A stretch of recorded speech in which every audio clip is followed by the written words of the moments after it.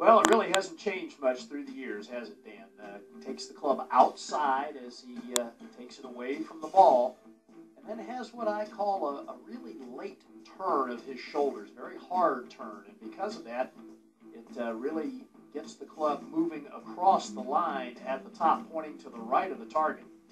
And from there, Fred will drop his right elbow down against his side and just rotate through, hold the club face slightly open, and that's what produces that little left to right shot that he loves to play. Took the Champions Tour by storm in 2010. They're second on the money list.